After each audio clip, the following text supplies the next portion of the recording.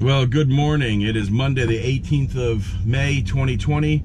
We are going to seal coat a roof of a trailer here in Pennwood Crossing, and we're just about now on scene, so I want to welcome you to the video. We're going to roll the intro and then I'll see you on the other side.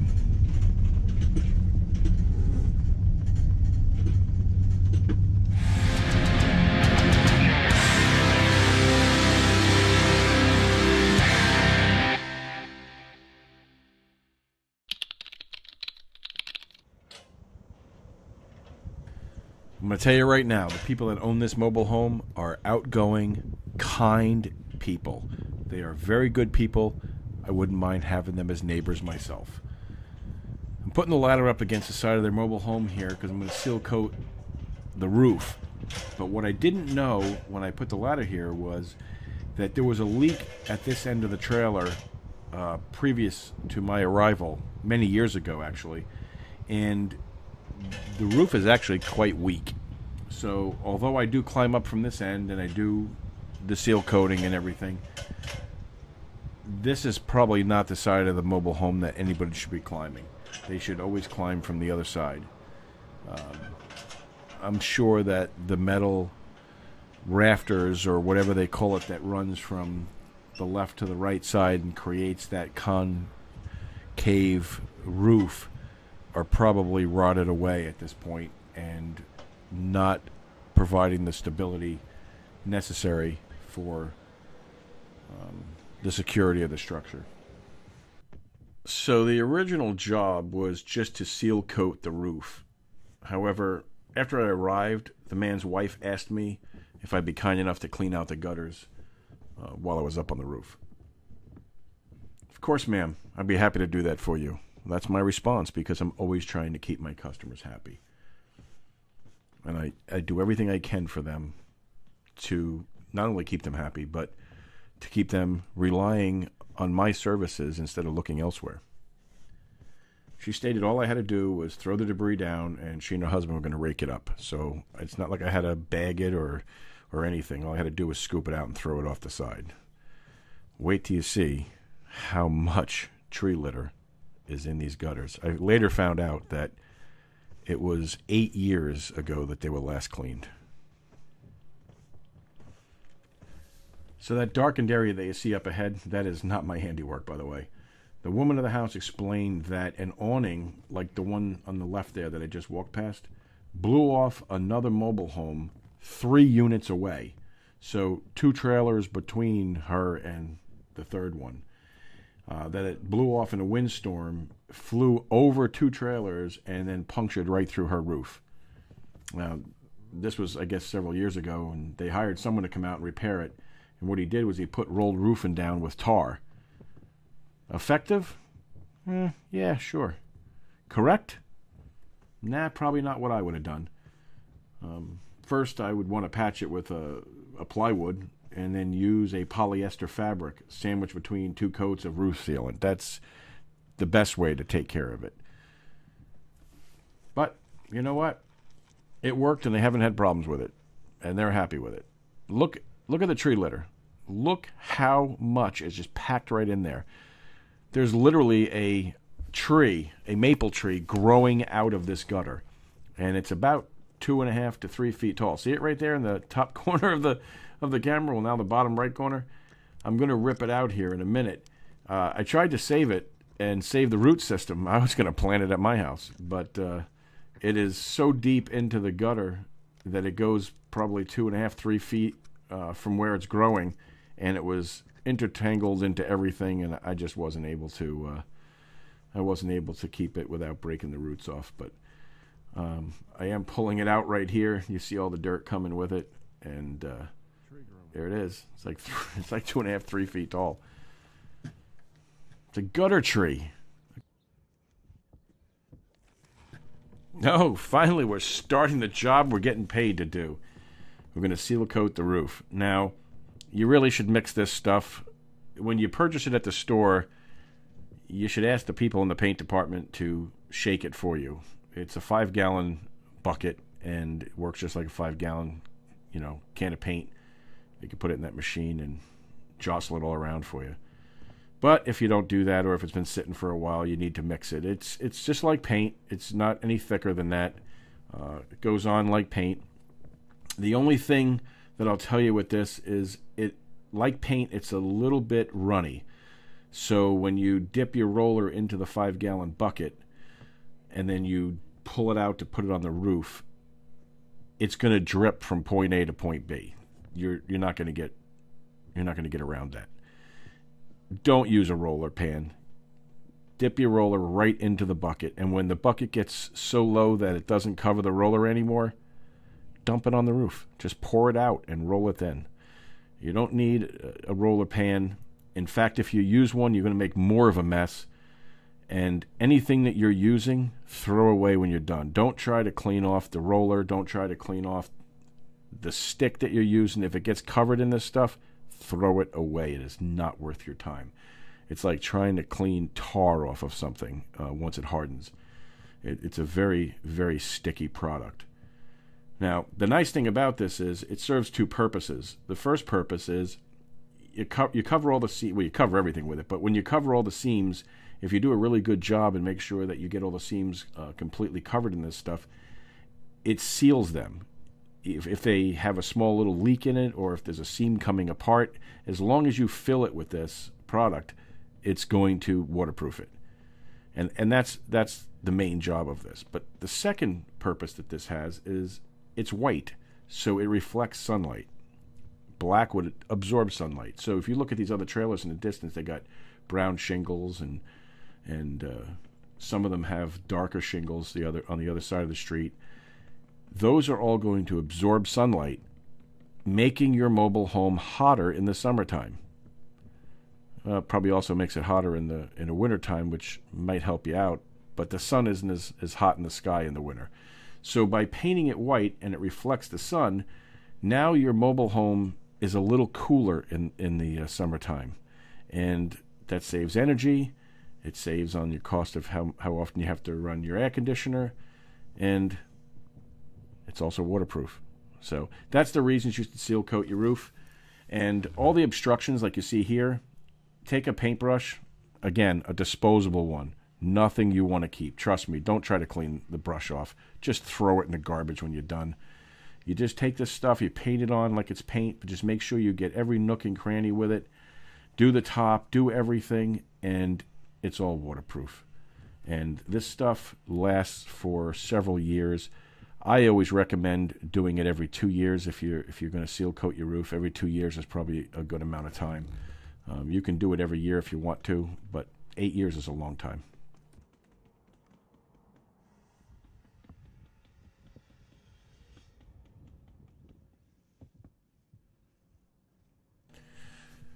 So I have with me my little imaginary friend Oscar. He is a hyoscomochemist from the woods of Maine, and I'm going to let him explain to you exactly how to seal coat your roof. Because if you're watching this video, you probably are looking for instruction on how to do it. So here, listen to Oscar. So you want to make sure that you're using cheap rollers. Don't put a lot of money into it. Get a 1/2-inch nap roller, something that's good for rough surfaces, like a nappy roller, and get a cheap rolling handle thingy-majig that you put the roller on, and get a cheap broom handle or something to screw into it.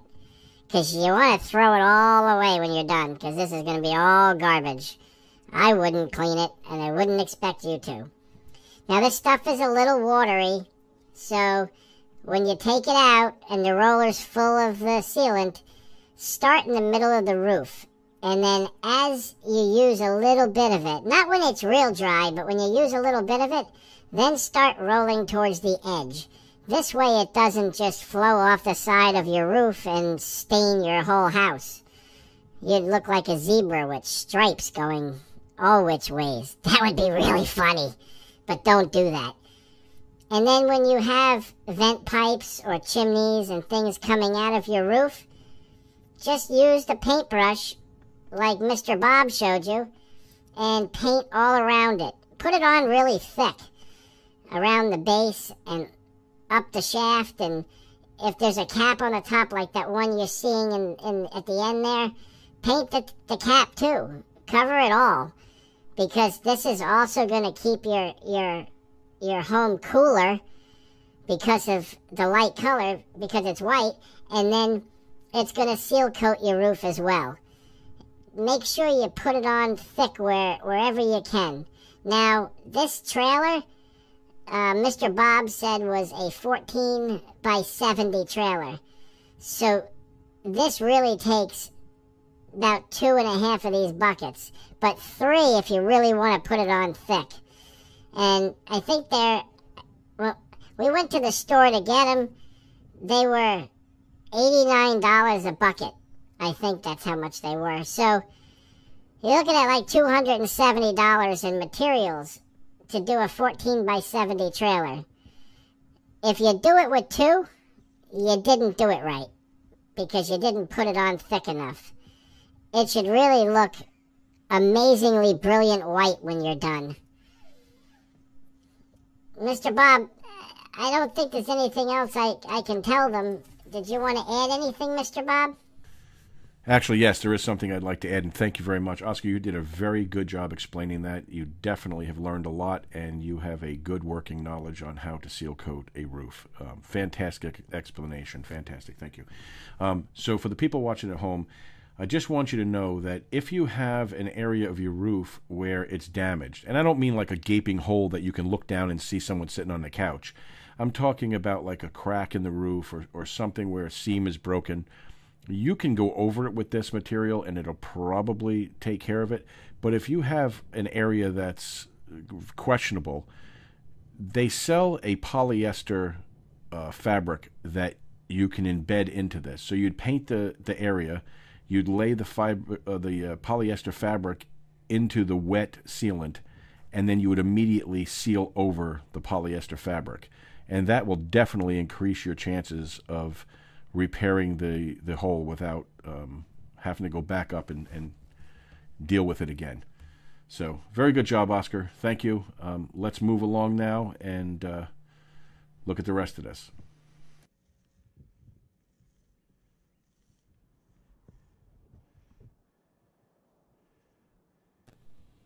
Do yourself a favor. Do not scrimp and try to just roll around the obstructions, the vents and stuff that's coming out through your roof. Take the extra 5 minutes or less that's required and paint around it. Make sure you put it on good and thick so that you don't have to worry about it. It doesn't take but probably 5 minutes, probably less than that, probably 2 minutes to just paint around all of the vents that come out through your roof. If you paint around them with this stuff and you put it on nice and thick, you don't have to worry about a leak. You can sit in your home, have a few beers on a Friday night, and not worry about water dripping on your head. Isn't that worth it?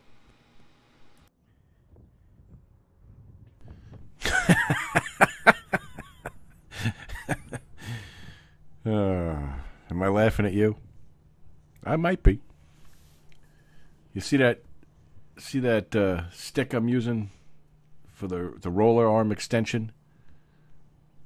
If you're not using one of them and you're going to do this, or you think you're going to do this on your hands and knees, holding the roller handle, then yeah, I was laughing at you. Don't do that. You will be all day and half the night getting done. Use an extension pole, stand up and roll it. And if you're going to lean a ladder up against the side of the house and think you're going to seal coat this from the ladder, then I can't even laugh hard enough at you. Don't do that. Do not do that. You have to climb on the roof, and you got to do it the right way. You got to be able to see what you're doing. You'll notice, well, it's behind me now, but some of the areas that I've seal coated have turned an orangey color. And you see them in the center of the roof there? There's like an orange strip. Well, that is an oil-based product that is under there. So when you paint over it with this seal coating, it turns it into that orangey color because the oil kind of tries to fight off the seal coating. I end up going back and putting a second coat on it, and it's fine. I don't think I show it on camera, but after this dries, you can walk on it and you can do a second coat. I suggest putting 2 coats on because you're going to get the best coverage that way and the best protection. So I want to tell you a little bit more about this Henry product. And again, I'm not sponsored by this company. I'm not sponsored by anybody. I do these videos because I enjoy making videos to help other people. And there goes my cell phone again. Twice. So they call it Henry 587 is what they call it. It's a 100% acrylic Dura-Brite white elastometric roof coating. If that's not a mouthful. And what it means is it's reflective, which means it don't absorb the heat of the sun. It reflects it instead. So a black roof would absorb the heat. People that have shingles on their roof, dark-colored shingles, it absorbs the heat. This white elastometric roof coating reflects the heat. So in essence, it keeps your mobile home cooler longer. So it saves on air conditioning costs. And it actually, in all honesty, it reflects 73% of the sun's heat and UV rays after 3 years of prolonged roof life. So for 3 years of this product being up there, 73% of the sun's rays are reflected. You realize how much savings that is? That's incredible. That's 3/4, almost 3/4 of the savings. 3/4. 73%. 75% would be 3/4 out of $1, right? So 73% is really close, and you're saving a killer amount of money. And the best thing about this product, it's mildew and stain resistant, and it also comes with a 10-year limited warranty on a one-time application. So you install this one time, and for 10 years, if it fails you, the company's going to talk to you about it. They're going to help you out. It's crazy, man. It is absolutely crazy not to use the Henry brand of Dura-Brite white elastometric roof coating. It's like rolling paint on a roof. It's super simple. It cuts down your energy costs, and it keeps your rooms dry. I mean, water's not going to leak in past this. Come on, people. Okay, so let's take a view from the ladder here. This is what it looks like after one complete coat. You notice some areas are darker, so I always suggest a second coat. Give it a couple hours to dry.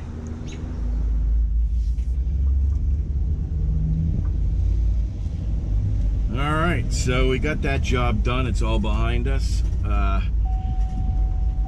The roof is now not only water sealed, but also where it's white, it reflects the sun, and it makes the mobile home cooler in the summertime. It's also better for your roof because you don't have all that heat beating down on it. One section of this woman's roof was in terrible, terrible repair. It's right at the top where the ladder was set against the house. And so when I climbed up onto the roof, I could feel that it was a little bit weak underneath me, my footing. So I mentioned it to her, and she said that there was a leak there, and that she had it repaired, I don't know, a couple of years ago, but that the inside ceiling was all crumbly too. Well, as it turned out, I think that the ceiling rafters there, roof rafters or whatever they use in that mobile home, it must have rotted away as well. And she said when I stepped on the ceiling, a piece of molding snapped off, not snapped off, but became loose inside. So I fixed that for her before I left, but told her she really needs to do something with that roof, and at the very least, keep people off of it. If someone needs to go on the roof for maintenance, have them climb on the back side of the mobile home instead of the front, and it'll be a little bit more secure for them. So anyway, that's all done. It's behind us, and you got to see what it looks like. It came out really nice. Took me about 4 hours, and that's including spending like a half an hour cleaning out the gutters. And the gutters, she said, were last cleaned 5 or 8 years ago. I don't remember now. It was quite some time ago. You don't ever want to leave your gutters 5 or 8 years. You should have them cleaned every year after the fall leaves come down. So anyway, thanks for watching. Appreciate you tuning into the channel. Appreciate you taking your valuable time and watching the video. And I hope you enjoyed it. And if you did, give me a thumbs up. I invite you to hit that subscribe button. And when you do, if you ring the bell, you'll be notified when I upload another video. And I try to upload them as often as possible. This is the busy season, so it takes me a little bit longer to produce the videos because the average video takes me about 6 or 7 hours to actually put together. This video probably not so much time because there's not a whole lot of camera angles changing and stuff, but majority of videos take me about 6 hours. So again, thanks for tuning in. I'll see you next time.